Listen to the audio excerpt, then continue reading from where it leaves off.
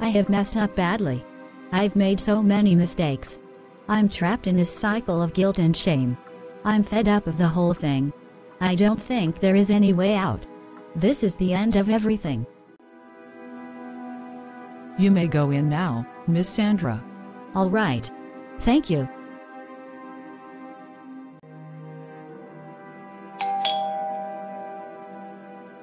Miss Sandra, come in. Welcome, Miss Sandra. You can have your sit. Thank you, sir. We have run the test on your blood sample. Okay. What is the result? I'm very sorry to tell you this, but there's nothing I can do about it. What is that? It is painful that you are HIV positive. HIV? Miss Sandra, calm down please. It can be managed on drug, and there will be no problem. Put your mind at rest. It is a small thing if well managed. Dr. Drake, I'm HIV positive. Thank you. It is a small thing, Miss Sandra. I can't be living with this incurable disease. I think should put an end to it now, before everyone will know about it.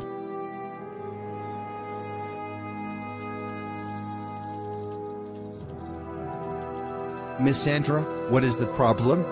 Because I have been watching you since you came in. You are so worried. Can you share it with me? David, don't worry, I will sort it out. All right, Ma. Just that. There is nothing that has no solution. Thank you. You may go back to your sit. But wait, you mean everything has solution? Yes! Absolutely yes. Okay. What if someone have an incurable disease, like HIV/AIDS? If all the doctors of this whole universe said that there is no cure for HIV/AIDS, it cannot be like that in the hand of this daughter that I know. Are you sure? Okay, who is the doctor? The great doctor is Jesus, the miracle worker. He will bring you peace and freedom from any problem.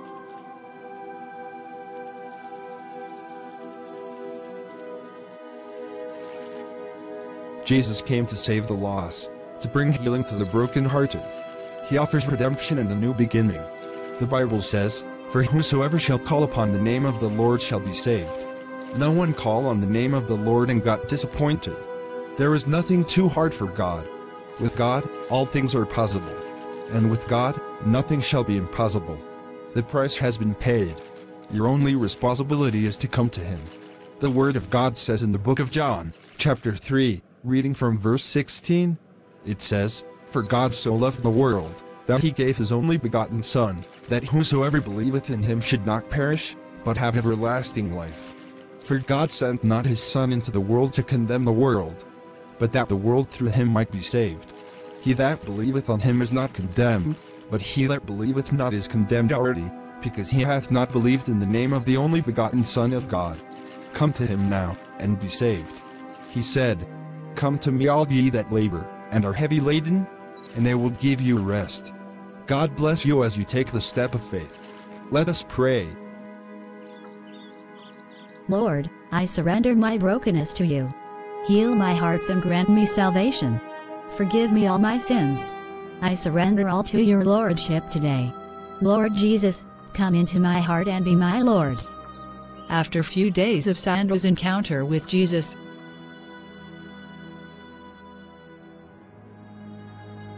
What is it, doctor?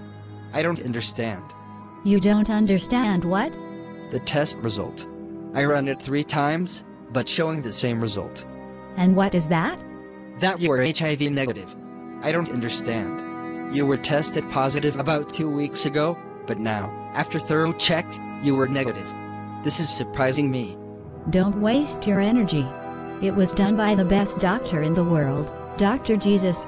Just one torch, take away HIV/AIDS. Really? Please, I would like to know this doctor too. Yes, he is for everyone.